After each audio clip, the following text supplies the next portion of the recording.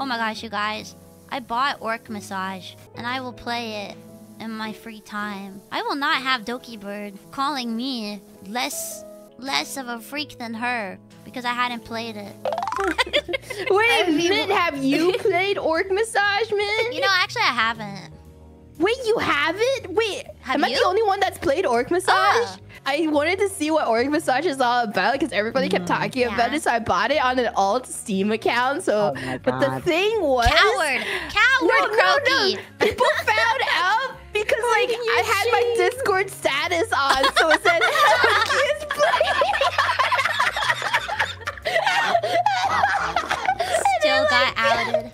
It happens to me too. Like I just hide offline forever, and then people are like, no, you have to be online. It's like, but you have to be online.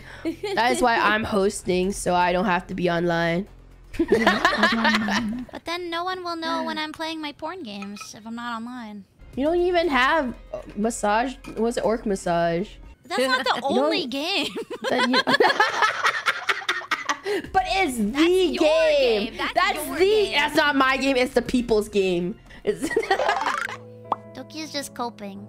She's surprisingly say-so compared to you.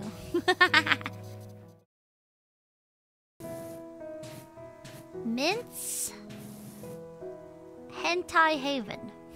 Hentai Heaven. That's what the HH stands for. The Freak Shack.